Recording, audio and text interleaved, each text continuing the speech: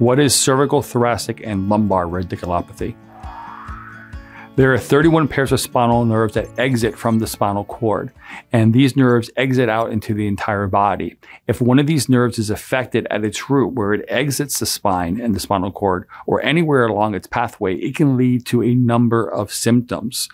Cervical radiculopathy refers to the cervical spine. And when we look at the cervical spine, it is the neck. And the cervical spine acts as the bridge between the brain and the rest of the body. The cervical spine also has to support the weight of the neck, the head, and facilitates the neck's ability to turn the head sideways, up and down, lateral bending. And when you look at the cervical spine, if a nerve's affected in this area, it can lead to compression, and it can cause symptoms that occur in the neck, the shoulders, and it can lead pain that actually radiates into the arms and hands. And cervical radiculopathy can also affect the range of motion of the cervical spine. Now, unfortunately, since we're affecting the cervical spine, typically what's said is that anything above can affect anything below. And since this is the highest area, we know the cervical spine can affect things below that, like the thoracic spine and lumbar spine. But classically, when we look at a cervical radiculopathy, it's normally causing problems that we see in the upper extremity, shoulders, neck, and it can also lead to pain going up or numbness going up into the head or the base of the skull. So it can be pain, it can be numbness, it can be weakness, it can be abnormal reflexes, or all of those.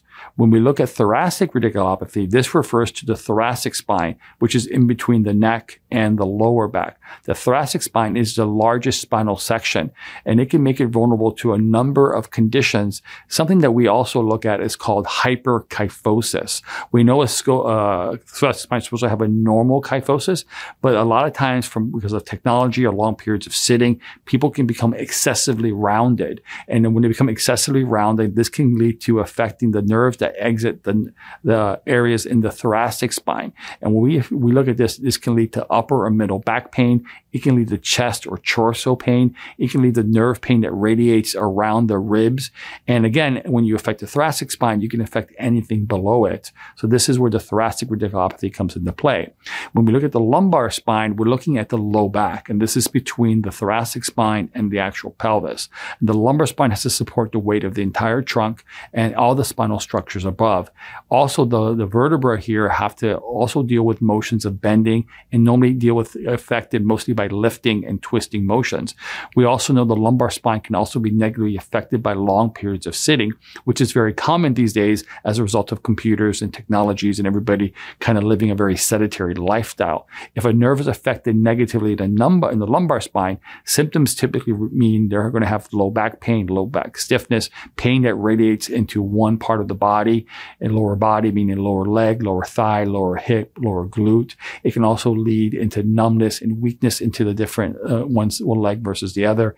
It can be sciatic pain, which is a nerve that exits the low back that goes down the back of the leg into the foot.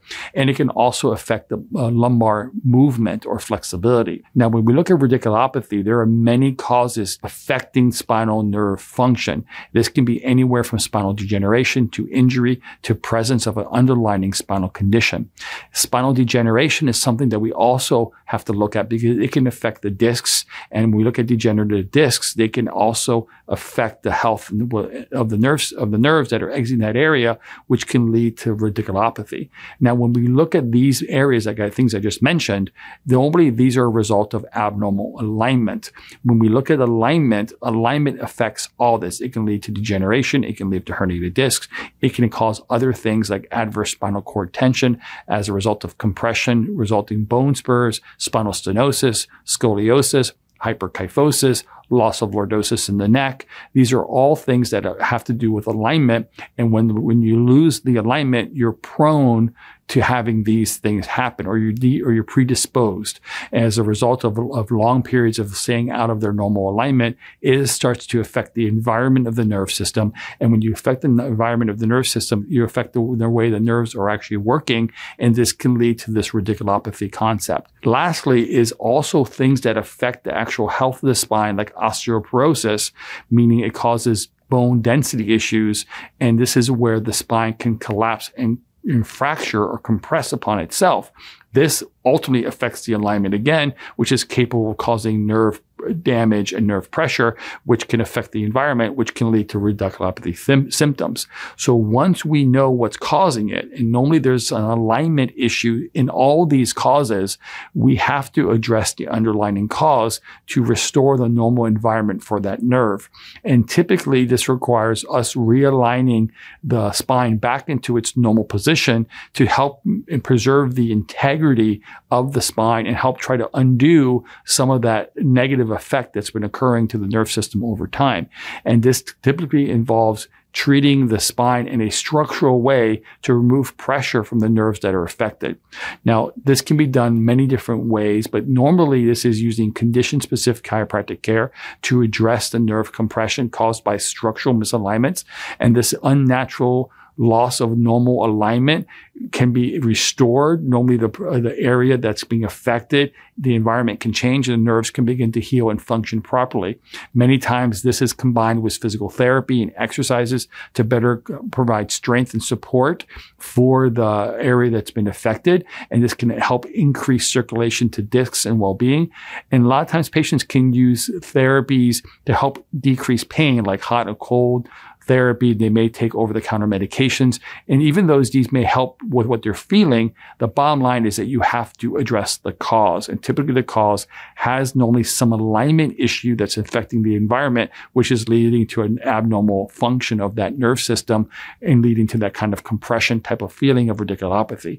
So even though I'm not against, pain types of treatment, I'm more about treating the cause of the problem, because we know radiculopathy could have a wide range of causes. And normally the wide range of causes can be related to the shape of the spine. But the bottom line is we have to address the cause more than just a symptom for patients to have long-term improvement. And then lastly, if the condition is being caused by some repetitive behavior, like abnormal sitting or abnormal lifting that's repetitive over time, we have to address what's causing the misalignments to constantly occur to stop the problem from returning over time. Thanks for watching. I hope you found this information helpful. If you'd like to hear about other topics and information on scoliosis, type in the comments below and let us know. And finally, subscribe and hit the bell icon to be notified of when we publish content. Thanks.